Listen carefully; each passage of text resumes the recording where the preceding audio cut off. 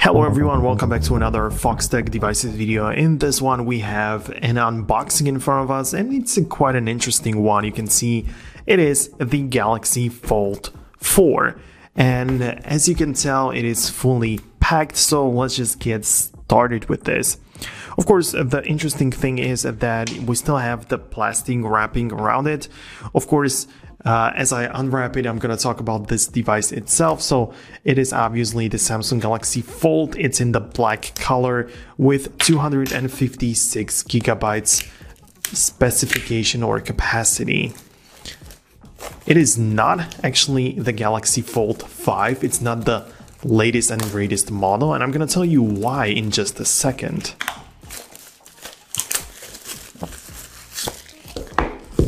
So this is the packaging without the plastic, and as I unpack it, I should be able to see a bunch of different things, but as you can see, the box is very thin, so I don't expect to get there any plug-in charger or any the wall adapter.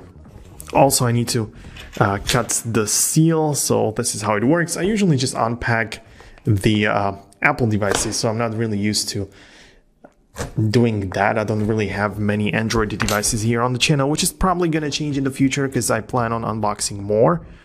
So we're going to go like this, and the device itself is right here presented to us. I'm going to pick it up like this and set it aside for a moment to see what else we have inside of the box.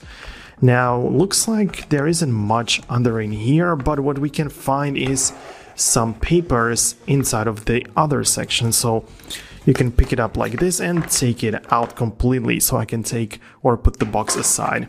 So in the paperwork you can see we have the hole where the cameras were, so it goes like this. You can open up the packaging for the paperwork, and all we can find here is a nice USB-C to USB-C cable, which looks really nice, of course. And we also have some papers, random stuff, you know, some more papers inside. Of course, I would expect some Apple stickers, but obviously this is not an iPhone. So yeah, we just have the cable, and as I said, no wall adapter. So yeah, that's really expected, I would say. Now we can finally bring this device over, and as I unwrap it from the foil, I can start to explain to you why I don't believe that you should actually go ahead and purchase the Galaxy Fold 5. And you should instead go with the Fold 4, as you can see right here. This is the 4th generation, not the 5th one. And the price difference is huge. It's like $500. And the changes and the differences in the Fold 5 aren't really that good. Like, it's not really that revolutionary. You're not getting that much if you switch from 4 to 5. So in case you're buying this device brand new or as your first folding device, I believe you should go with the Fold 4 instead of 5. This is my personal observation. So let me just unwrap it like this.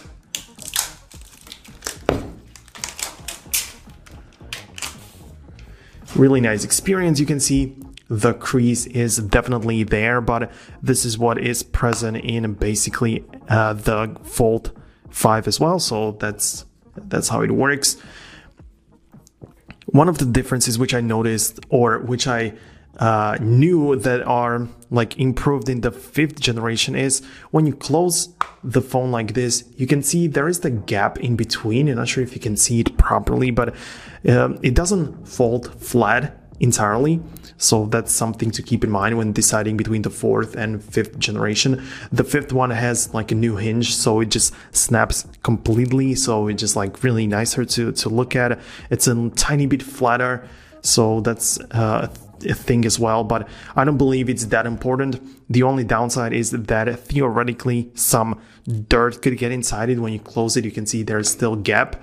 So yeah, some dirt could get technically inside, but I don't believe that it's such a huge problem. So let me power this device on like this. I'm not even sure if the device is charged out of the box, but yeah, apparently it is. So Galaxy, powered by Android. You can see that the loading screen is happening on each of the sides, in the open as well as on the closed lid. So yeah, this is definitely my first experience with a folding device. I really like the concept, so I'm really excited to see if I'm actually gonna enjoy it that much.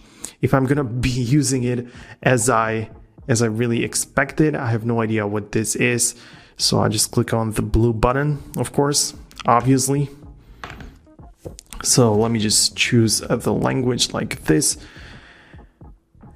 As you can tell, I don't really use or like have many experiences with the Samsung or Androids. I mostly have iPhones and I just use that. I'm happy with that. But I just decided to try out this device because I believe that the foldables are kind of cool, to be honest. This is one of the biggest reasons why I actually bought this.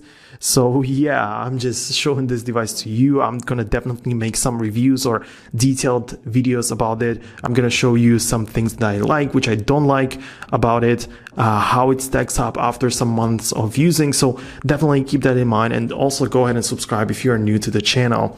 On the other channel, the Foxtecc tutorials, I'll definitely include some tutorials on how to use it and some things you should know about, like how to set up different things in terms of the fold. So yeah, you should see that really soon. So yeah, I'm gonna wrap up this video right here. This is just unboxing and setup of this device. So yeah, thanks a lot for watching. I'm gonna just set it up the way I want for myself, and we can see each other later on in the future. Peace out until then, and see you guys later.